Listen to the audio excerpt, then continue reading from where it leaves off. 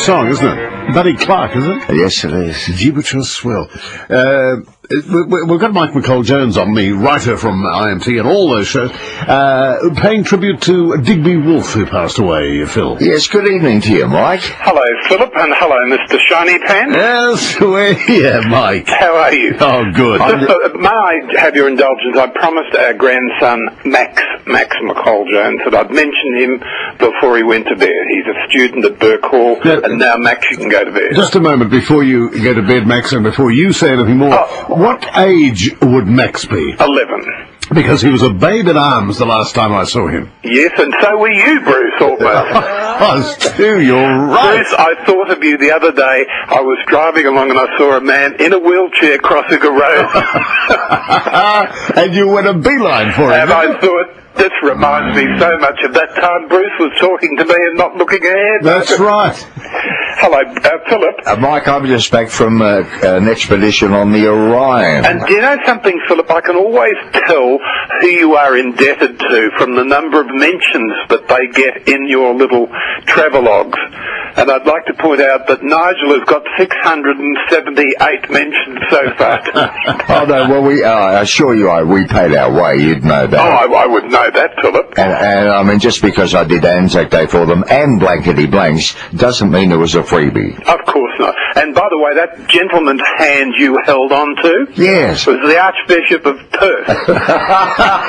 Oh, that's wonderful.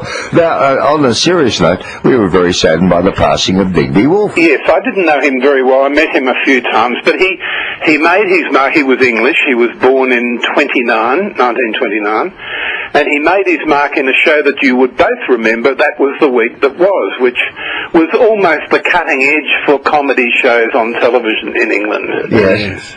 And he came out here and did a great series of variety show, Review 60 and 61. Yes. Which, Philip, you might remember was in the days when GTV in Melbourne aligned with ATN7 in Sydney. Certainly. And vice versa, so that it was on 7 and 9 virtually as we know it. Yeah, and do you both remember that it was Digby Wolfe who doubled for Cary Grant in the movie Father Goose? It was actually Digby Wolfe who sang Pass Me By. No, I didn't know that, Philip. Cary Grant mimed that. And I think that Cary Grant, I think that Digby Wolfe at one stage did This Is Your Life. Yes, he did. He did, in particular, he did Leonard Teal and Maggie Tabra. Mm-hmm. Yes. He did it in 76, but then he went he went back to Los Angeles, where he was living, and did a lot of shows like Bewitched, The Munsters, but co-created Laugh-In, which was a huge success. That's right. And worked with Chris Beard, whom you might remember, Rabina's brother. Yes, of course. And then he went to live in Albuquerque, where he passed away last week.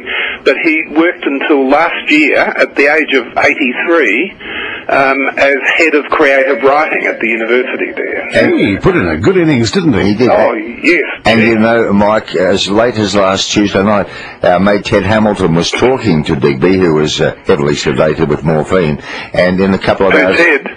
Yes, and in a couple of hours we'll talk to Ted about his memories. Well, Ted was the featured vocalist on Review 60 and 61. And remember the dancers they introduced, Carlu and Carlu Carter. What were their names? Carlu Carter and Bill McGrath. Yes. And also the Clare Pool Singers. Oh, yeah. And that was sponsored by Craven A, and they opened with a timpani of a drum. A timpani, that's exactly right, yes. Yeah. And there was a photo I saw today, actually, of Digby by that timpani with Review 61 on it. I think he's one of the smoothest TV compares we ever had.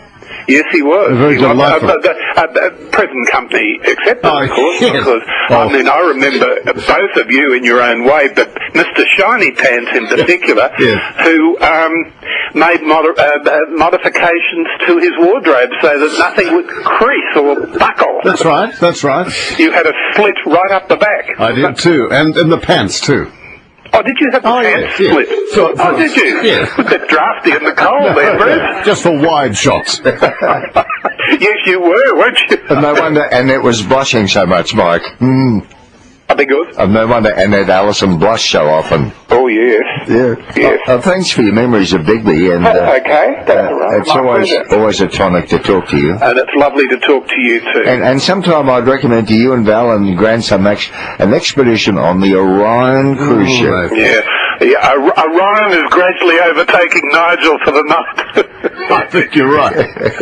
Thanks very much, Mike. Good luck. Bye. Appreciate that very much. A little tribute to Digby Wolfe. A lot of you wouldn't remember Digby, but my gosh, there'd be a lot who would. Yeah. A great pioneer of both American television, British and Australian. Did you ever have the chance to meet him? Yes, I did. Oh, did you? I think he was managing a comic in Adelaide, and you'd know him, a red-headed comic, and he was wanting us to do radio together. Okay. On 3XY mornings. And my memory of Digby was he was an impeccable dresser. Yeah. Always very sharp. And beautifully spoken and very refined. Yes. This is Remember When, and we're back with more, and a big show